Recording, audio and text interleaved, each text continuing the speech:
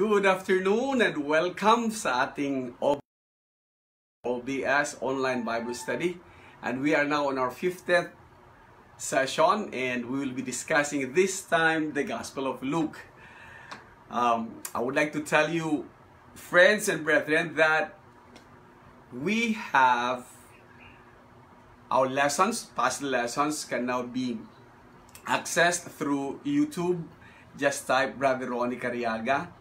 And then Cynthia asks you to just subscribe and share.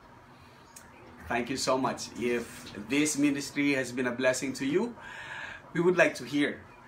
I would like to thank those who have called me earlier. I'd like to appreciate also those who have texted me and who have emailed me and sent some messages.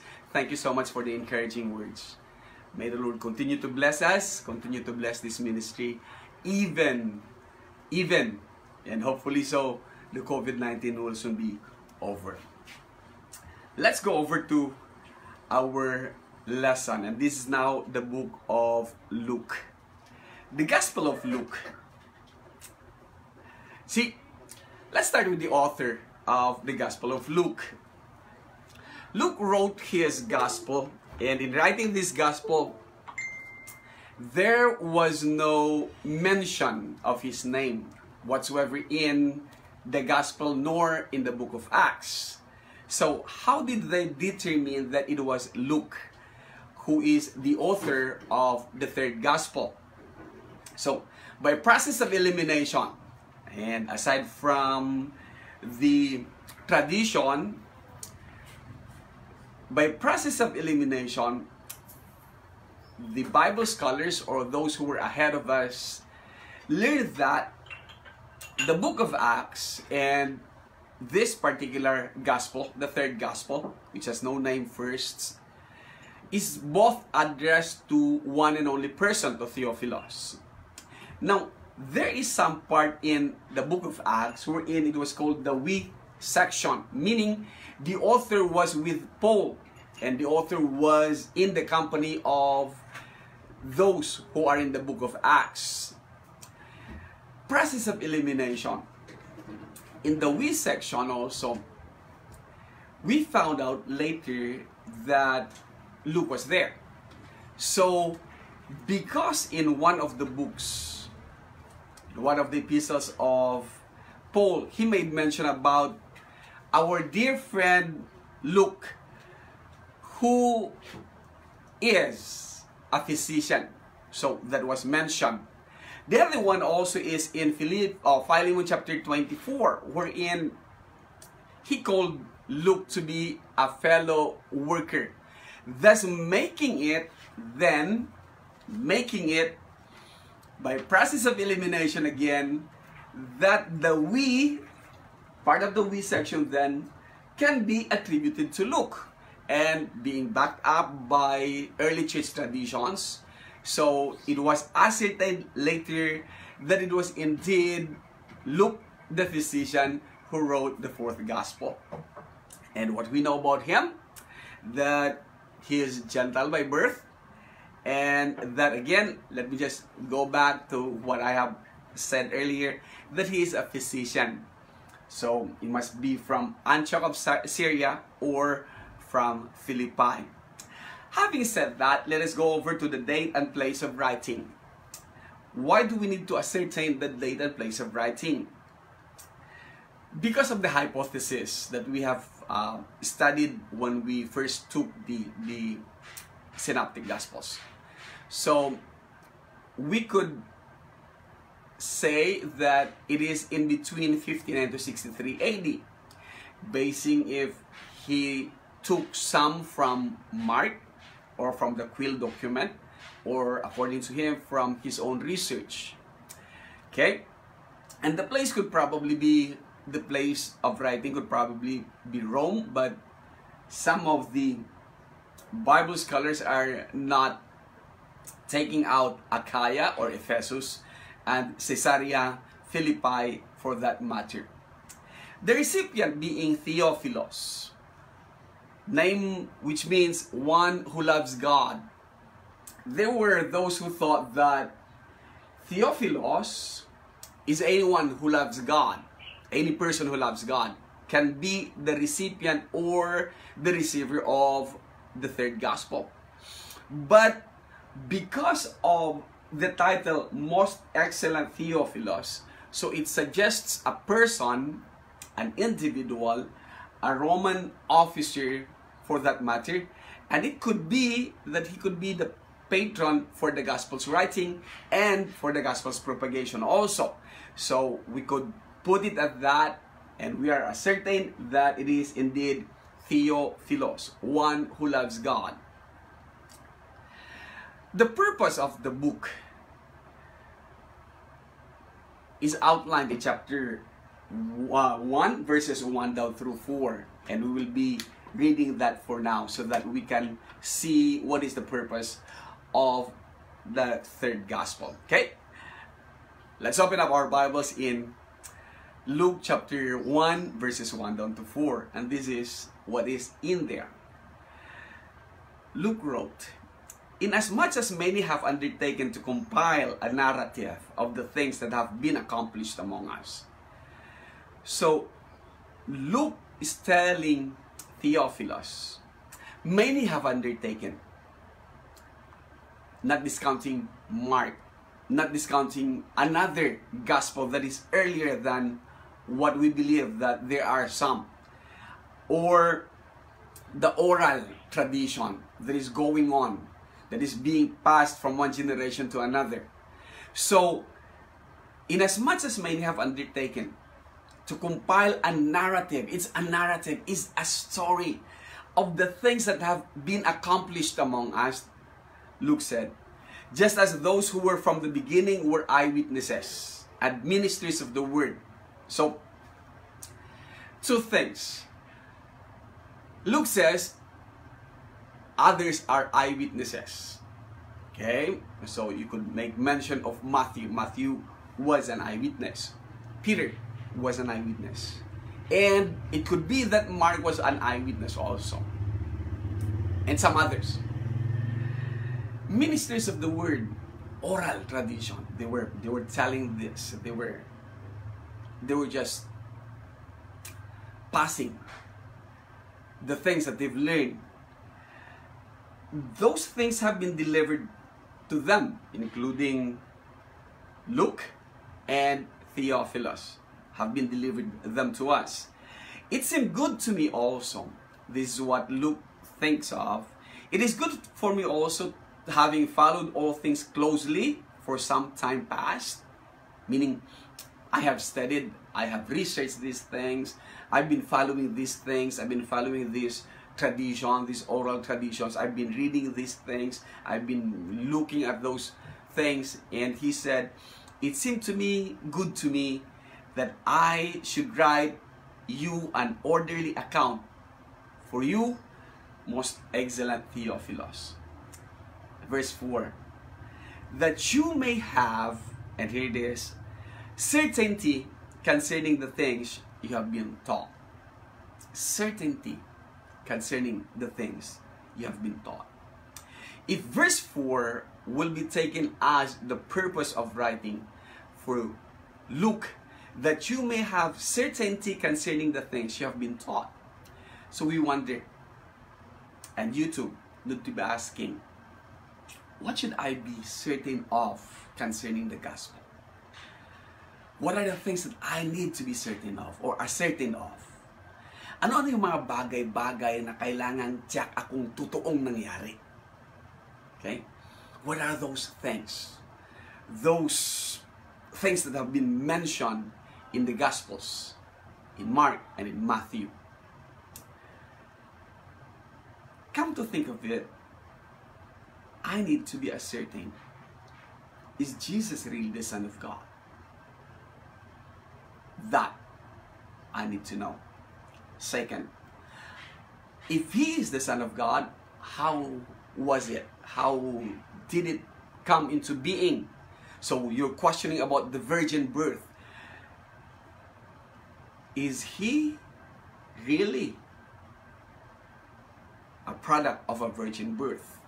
So that's the next one.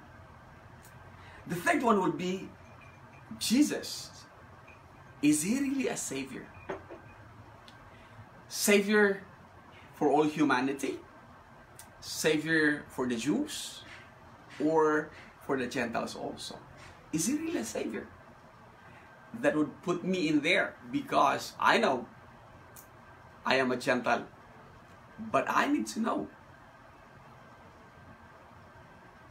Might be that I am claiming that he's my savior and he is only a savior among or for the Jews. So that's one thing I need to be ascertained of. The next one, if he is God and the savior, is he a friend of sinners? That would be very, very interesting for me. Me being a sinner and he being God, holy. Could we be friends? His crucifixion.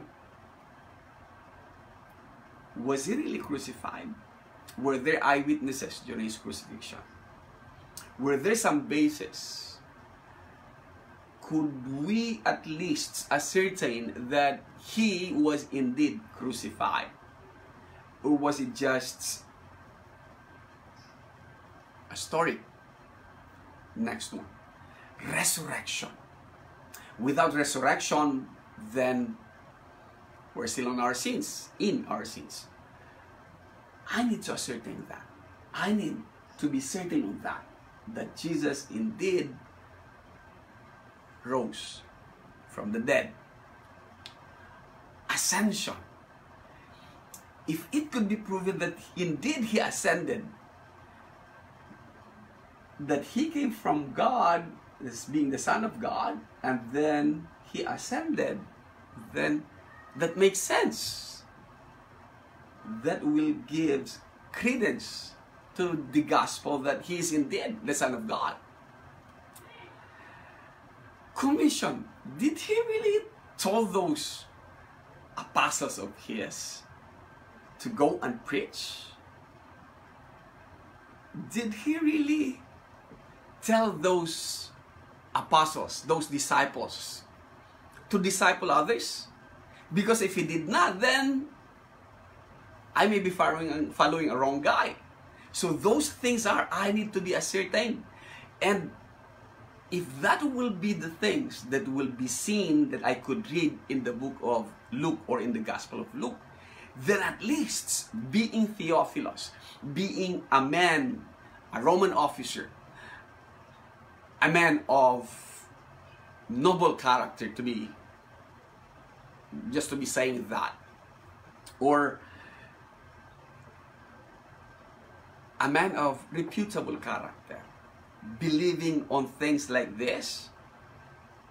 So somebody would be questioning his position. But if it could be ascertained this way, then he could walk with his chin held high, okay, so to speak. So those are the things I want to ascertain with, if I will be in the shoes of Theophilus. Now let's look over at the characteristics of the book of the Gospel of Luke. One, the universality, the recognition of Gentiles as well as Jews in God's plan of salvation.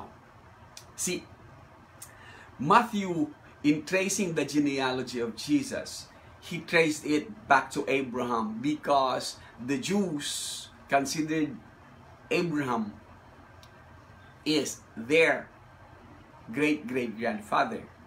Luke made it universal. He traced it back to God. Not only to Adam, but to God. Okay, next one. Emphasis on prayer. The Gospel of Luke showed the importance of prayer. There is the verse, chapter 3, verse 21. Whenever Christ is making a great decision, he always go for prayer. The joy at the announcement of the gospel. That's one. And it rings throughout the gospel, throughout the entire book. special concern for the role of women. For those who thought that in a patriarchal society that women are not given much attention, we will be dealing with this, and I'll be showing you that Jesus acknowledged through the writings of Luke the power of women, the role of women, and how they help in the ministry of Jesus. The special interest in the poor. Chapter 19 verse 10, that is the key verse for Luke, and I will be going to that. The concern for sinners, a lot. It has been shown by Luke. So Luke must have had researched a lot of this because he put it there. His stress on the family circle. He talks about that. He talks about relationships, family relationships. And then his use of the title Son of Man. Not Son of God, but Son of Man. He used that. Emphasis on the Holy Spirit. Last but not least, that the gospel was complete from birth to ascension. Birth, incarnation, and then ascension. Those are the characteristics of the Gospel of Luke. Key verse, as I've said earlier, chapter 19 verse 10, the Son of Man came to seek and to save the lost. That will be our key verse while studying the book of Luke.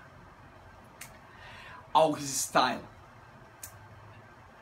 They said it's outstanding command in Greek, and his vocabulary is extensive and rich.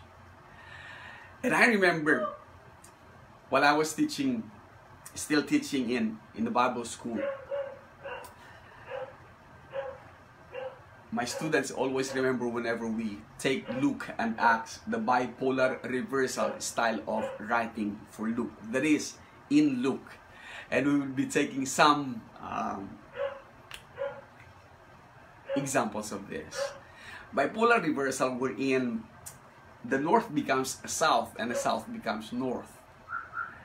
And that's one style of Dr. Luke in his writing, and it will give color to the things that we will be reading when we know he's got this style of writing also.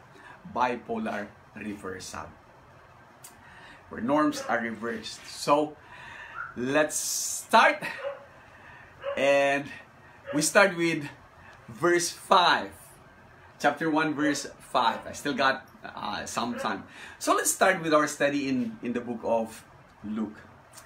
Sometimes whenever I read the book of Luke, I can't help but smile a bit. I could see some funny situations, and in teaching it, I try to infuse that if the students could see it also. So let's try to do that. Hopefully it works with you there and with me here. It works when it is in a classroom setting. I don't know if in a live stream or in a recorded thing like this, if it works or not. Let's start with verse 5. In the days of Herod, king of Judea, there was a priest named Zechariah of the division of Abijah, and he had a wife from the daughters of Aaron, and her name was Elizabeth. So, based from this, we know that Zechariah and Elizabeth are from the tribe of Levi because they are from a priestly tribe. And they were both righteous before God, walking blamelessly in all the commandments and the statutes of the Lord. But they had no child because Elizabeth was barren, and both were advanced in years. Sorry about that. Okay. So they were both advanced in years, and these old priests must have been praying for all those years for a son. And so does Elizabeth. Verse 8, now while he was serving as a priest before God, when his division was on duty, it was their time to be the one performing at the temple. According to the custom of the priesthood, he was chosen by lot to enter the temple of the Lord and burn incense. So it was his time. It was his call of duty. So he was there to burn incense. Okay? And the whole multitude of the people were praying outside at the hour of incense. And there appeared to him an angel of the Lord standing on the right side of the altar of incense. Picture out in your mind with me. Imagine with me. He's been doing this. This old priest been burning incense.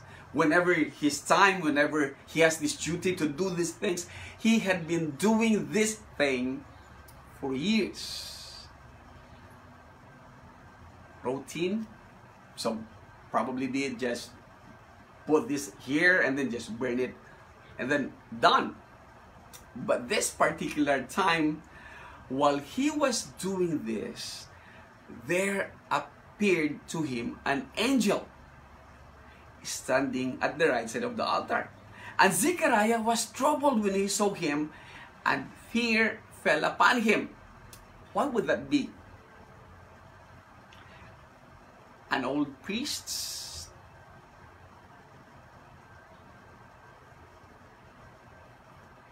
Troubled seeing an angel?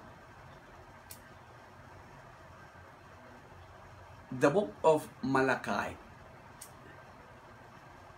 was written around 432 BC.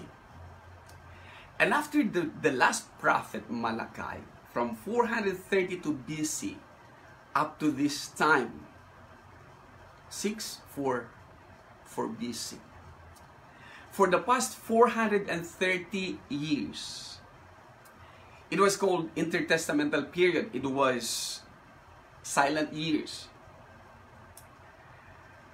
There were no recorded appearance of angels. There were no recorded prophets. No recorded visions from God. No record whatsoever. It was totally silent. And they, just like us now, after 2,000 years, haven't seen an angel. What if one of these days an angel will just appear here? I may be running out of my house. So this old priest was doing his duty, and an angel appeared to him, and he was so afraid. But the angel told him, "Do not be afraid, Zechariah. Listen, your prayer has been heard." What? He's been praying for a son. He and his wife Elizabeth. "And your wife Elizabeth will bear you a son, and you shall call his name John."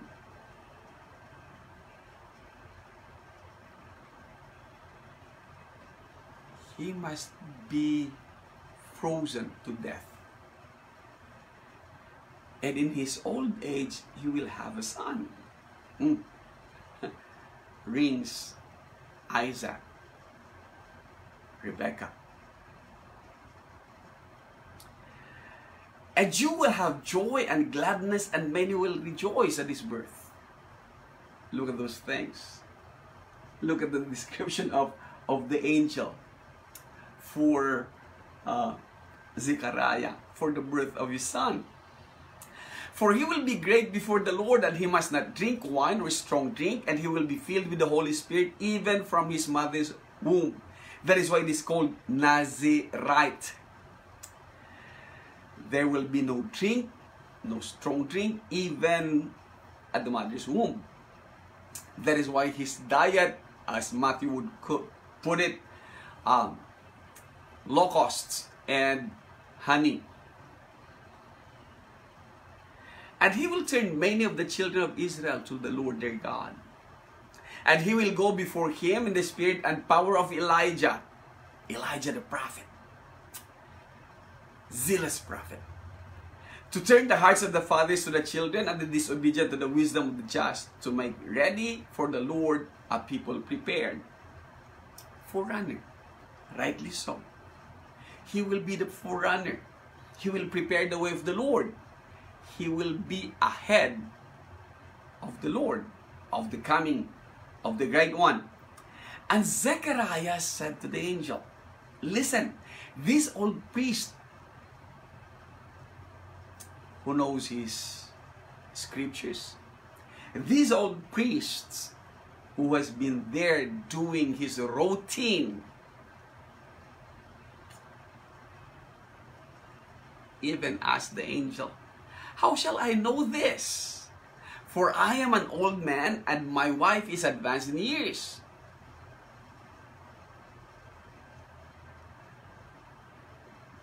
The priest is gone practical. How shall I know this? I'm an old man, been praying for the longest time, hasn't been answered. And now you're telling me my prayers are being heard? The next one. And the angel answered him, I am Gabriel. I stand in the presence of God, and I was sent to speak to you and to bring you this good news.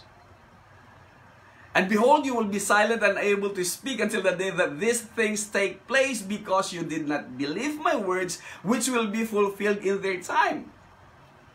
When blessings become curses. He has been praying for a son, and now that the prayer is being answered, he won't be able to speak because of that unbelief. And the people were waiting for Zechariah, and they were wondering his delay in the temple. And when he came out, voila! He was unable to speak to them, and they realized that he had seen a vision in the temple, and he kept making signs to them and remained mute. People probably are saying, he went in, he could speak. Before he went in, coming out, he could no longer speak, and he just made signs. How long will that last? 9 months. Let's move on. And when his time of service was ended, he went to his home. How did he explain that to Elizabeth? After these days, his wife Elizabeth conceived, and for 5 months she kept herself hidden, saying, thus the Lord has done for me in the days when he looked on me to take away my reproach among people. So that is one part about the forerunner, about the birth of John the Baptizer. Excitement is there. Zechariah being mute. I don't know how hard was it for Zechariah. Watching Elizabeth, watching as the belly, the bulbs get bigger, and he could not say anything because of his unbelief. I wondered what was in his mind, thinking, I've been a priest, I've been teaching this and that, and then when it came to me, I didn't believe it.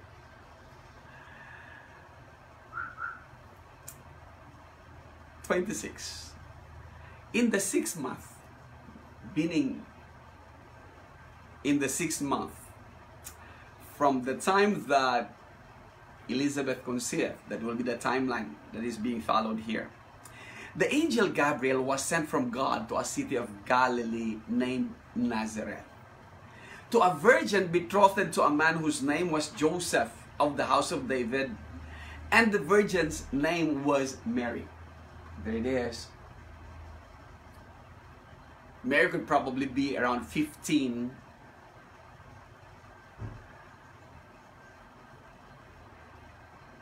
Want to be certain with the virgin birth? Here it is, as Luke would put it.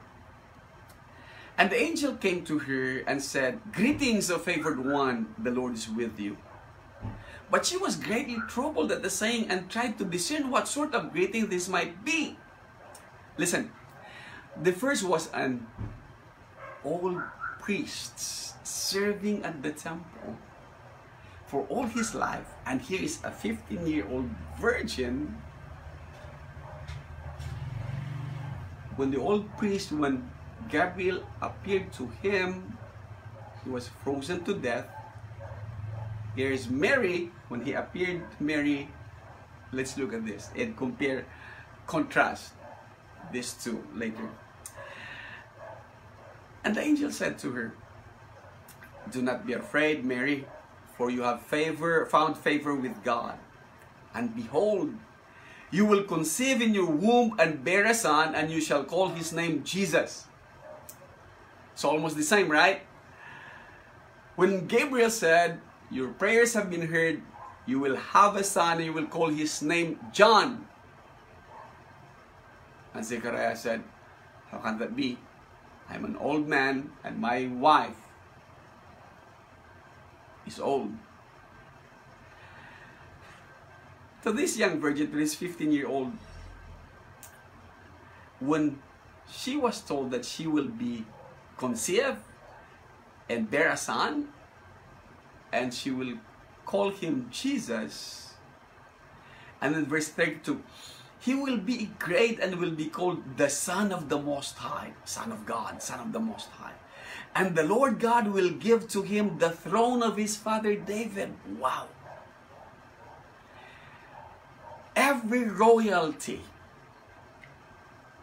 in Israel been waiting that every child born in the palace, every child born among the royals, they are hoping that that is the Messiah, that is the promised one, the deliverer,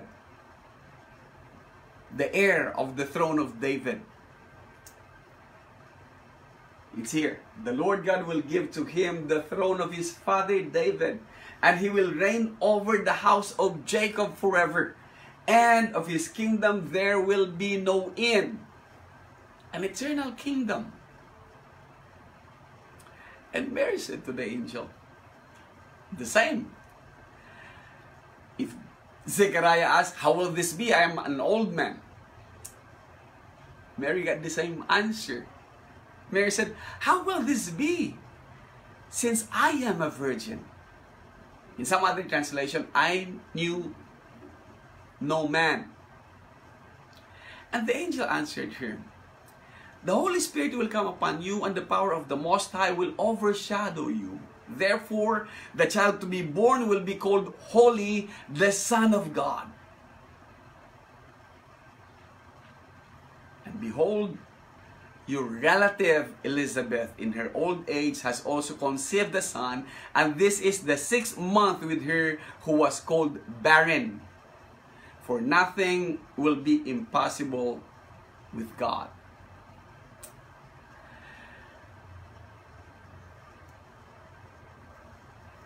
Two old priests and a virgin. The same thing. You will have a son, you will bear a son. The same thing. You call him John, you will call him Jesus. The same question. How will this be? But why was it that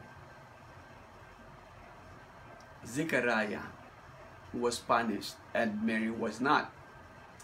How was it that Zechariah became mute and Mary rejoiced?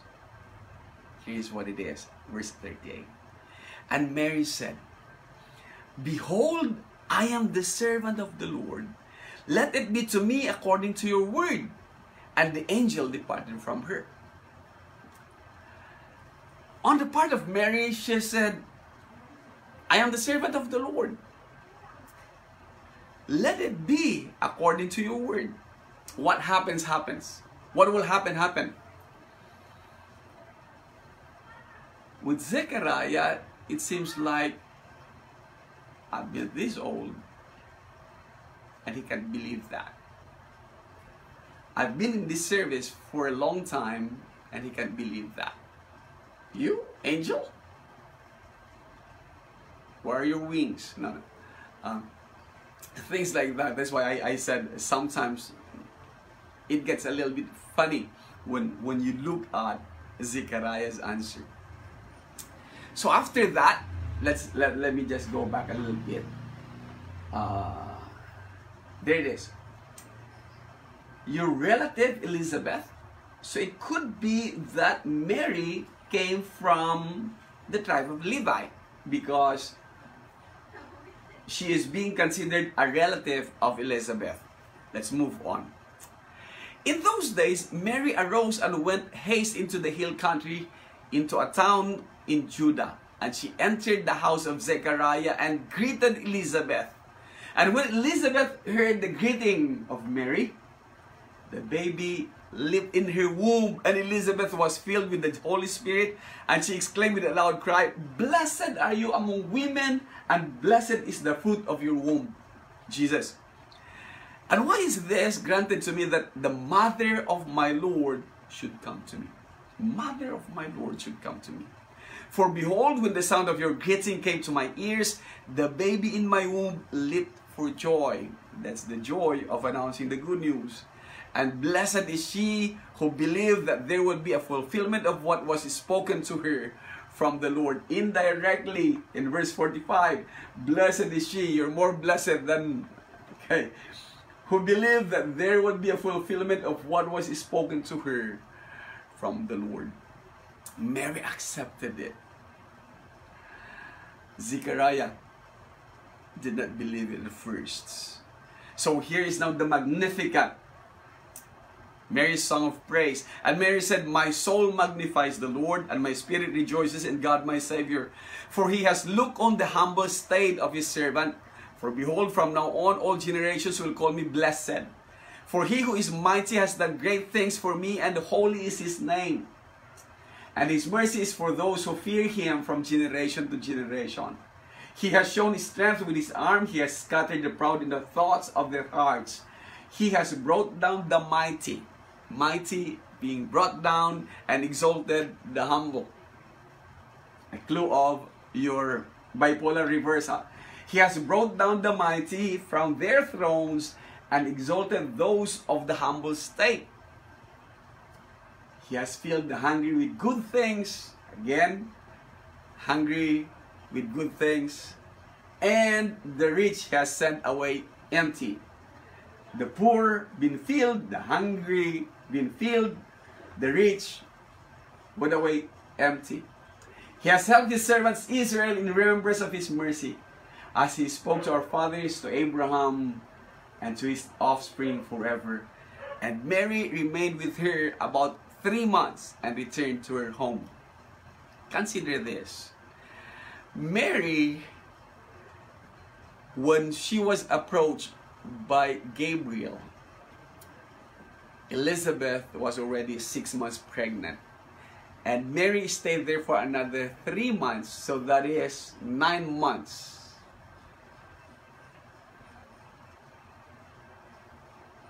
Had Mary waited a little bit longer, she could have seen the birth of John. But it says she returned to her home after 3 months of stay with Elizabeth and with Zechariah. Here's now the birth of John the Baptist. Let's just reserve this for next week. I will be dealing with the birth of John the Baptist next week. I will be dealing also with the birth of the Messiah, of Jesus, next week. And we will be covering some samples of the bipolar reversal, as I have promised. And we'll be dealing some of this. So sorry, I didn't notice my time is up. Okay? Thank you so much for being in this session again. I'll be seeing you next session. Thank you for being here. God bless.